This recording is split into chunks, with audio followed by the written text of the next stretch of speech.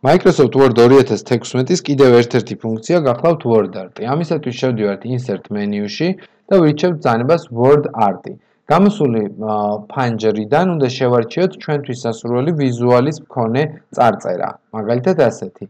და გამოსულ ტექსტზე სწორედ შეგვიძლია დავწეროთ ჩვენთვის სასურველი ფრაზა. მაგალითად მე დავწერ გიორგი და თუ კი შვილი.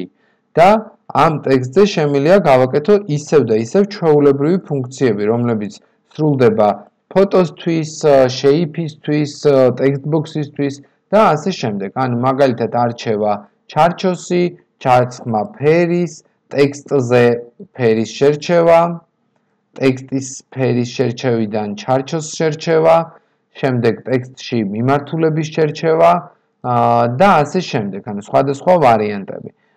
პოზიცია, ფურცლის რომელ ნაწილში მოთავსდეს, დაუშვათ და ასე შემდეგ.